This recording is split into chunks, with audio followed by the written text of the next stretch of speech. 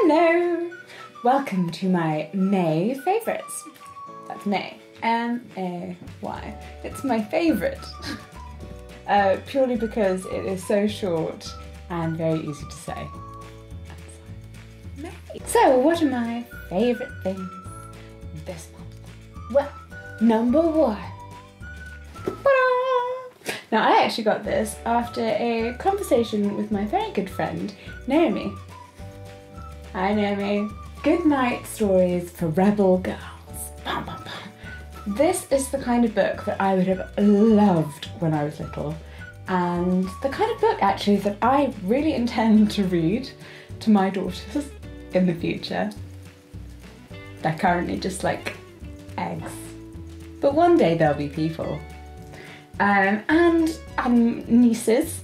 Should I be blessed with nieces? Goodnight Stories for Rebel Girls is 100 tales of extraordinary women throughout history. True stories.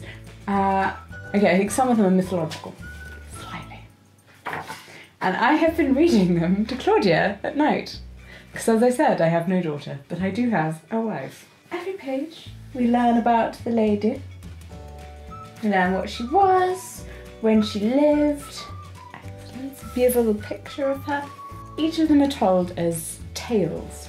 So they're kind of exciting stories, and these aren't the normal, oh, she was a beautiful princess and she was very kind and good and then she met her prince. Oh no.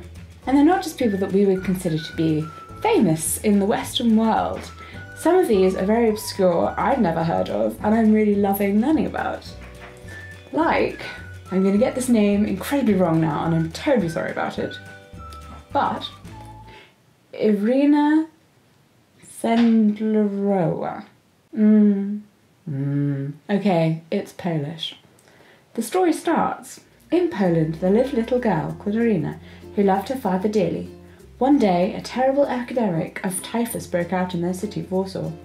Irina's father was a brave doctor. He could have stayed away from people who were sick and not put himself at risk, but he chose to be with them and look after them until he himself fell ill with the disease. Before he died, he said to his daughter, "Irina, if you see someone drowning, you must jump in and try to save them." I know, it makes me want to cry.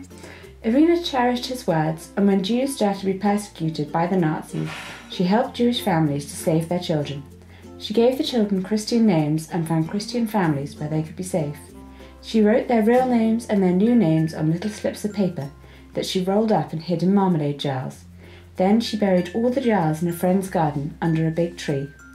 Sometimes the smaller children would cry when Irina was taking them away. To distract the Nazi guards and cover up the noise, Irina trained a dog to bark when she told it to. She hid children in sacks, in bags full of clothes, in boxes, even inside coffins. After 3 months, she saved 2,500 children.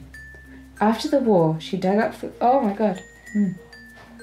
After the war, she dug up the marmalade jars and reunited many of the children with their families. That's the type of girl that I want my little girls to aspire to be. Okay, other people included in the book include Maria Montessori. Montessori education, guys. Who was a teacher who worked with disabled children. Then we've got Mary Edwards Walker, who was a surgeon at a time when women weren't doctors.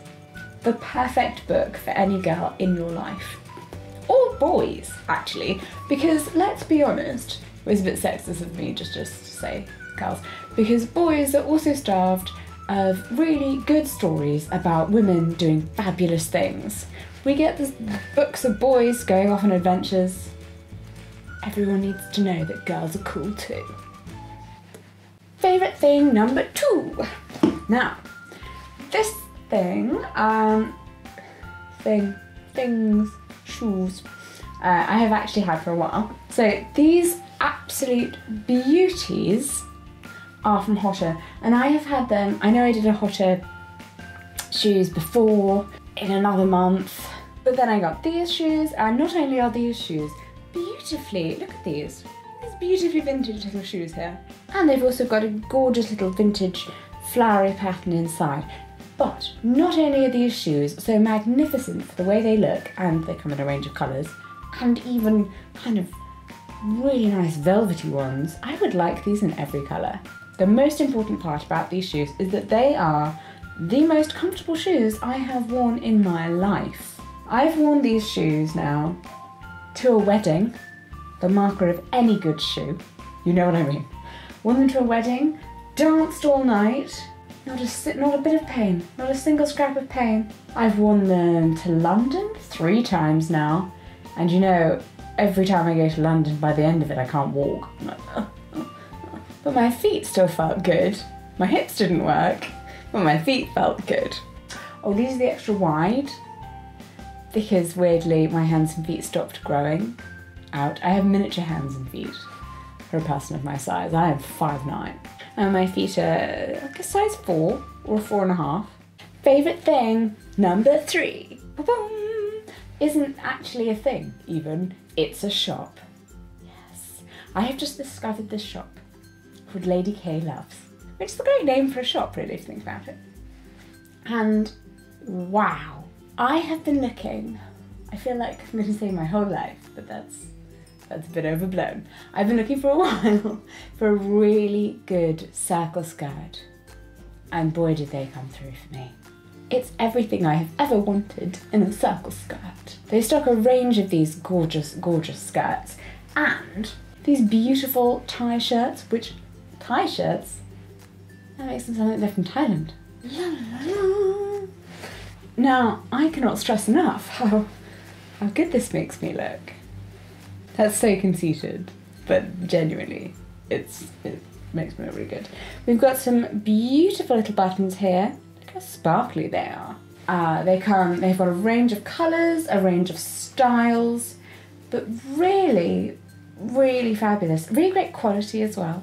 The one drawback, I would say, is that having this particular design, I think it's probably just this one, because the other shirts don't necessarily have the stiffer decoration on. It's sewn into the seams. Very good craftsmanship, lovely. However, super scratchy along here, which I'm gonna have to do something about, because obviously the sparkle comes from the little bits of metal, and then the little bits of metal here, and then the dangerous shoulders. So absolutely in love with the shape, style. I really actually do like the pattern and design of the shirt, but it is a bit scratchy on the inside. But my god, that skirt. I cannot stress how beautiful that is. So everything about this limited edition, there will not be anyone else wearing these clothes. Oh no, oh no. Also, they're made in England, yay, and they're made in Bristol, double yay, because I was brought up in Bristol and I got married there. So everything they do is made either in their specialist denim factory in England or in their fair trade wonderful factory in India. So you can feel very safe in the knowledge that all of their clothes are ethically produced, which is really lovely. A lot of retro clothes, the cheaper ones, you know. I'm not sure where they came from. If it cost you £11 and the fabric probably cost £6, and then to ship probably cost them another £2. And they probably take £2. That is only £1 that is going to that small child who made that, so just saying. Each style has an allocation of 1 fabric per style, meaning that they don't make loads and loads of things, or they don't make them in loads of different fabrics. So if you love something, jump on in there and get it. Other cool things from Lady K Loves. These. I think these are the coolest sunglasses I've ever owned. They make me feel very trendy. I'm not a particularly trendy person, I suppose, but working on it. And a beautiful little badge.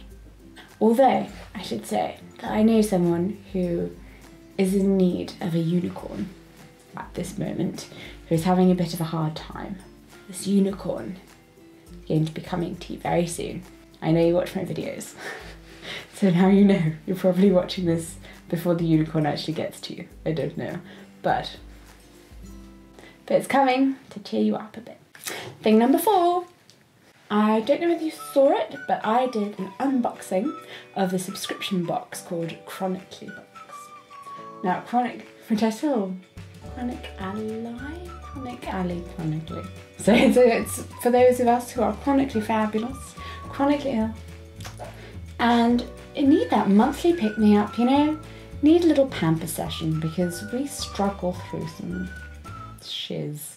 And one of my favourite things that came out of that box, which you can see above, can't go in there, see everything that came in the cool box, is this. It's blended oil face wash, which comes from the Herb Gardens. I'm a massive fan of makeup removers that are oil-based, just oil. None of this, oh, it's oil-free. Great, why? Why would you do that? Why are you stripping your skin of oils? Don't do that. An oil face scrub is the best thing. It lifts your makeup away and then you just wipe it off with water. So you get it on your face, you scrub it in there, lift it away with water. And this beautiful one came from the Herb Gardens, and it also smells quite hempy. I don't know why that makes me happy. It smells like a really pretty garden. And that's something that makes me happy in the evenings as I stand in my bathroom, rubbing a garden against my face to take off my makeup. It even takes off eye makeup. Waterproof mascara that you can kind of try and like rub off, but it doesn't quite come off. This will take it off. Oil will wipe all of your makeup off. It will. Just apply it, downward motions for the eyes. Nice upward circular motion for everywhere else. And then just stand there for a bit. Brush your teeth while this sets on your face. And then, cotton wool pad, dab some water. Gone. It is magic. And thing 5. Ah! I forgot 5. There's a 5.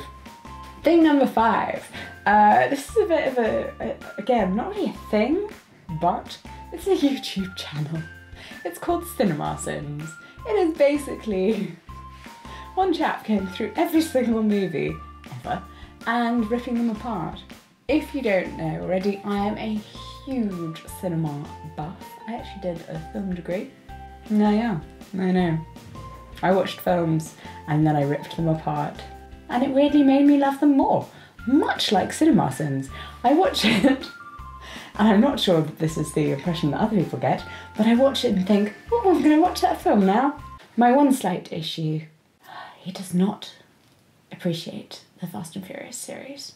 So yes, every other thing I really agree upon. It's a great way to find those guilty pleasure films. The films where you just switch your brain off and do whatever the hell you want to do. Those types of films. And you can, by watching Cinema Sins, which they're only kind of like 20 minutes long, can show you which films are genuinely horrendous and which films are horrendous in an awesome way. And that just makes me so happy, you know?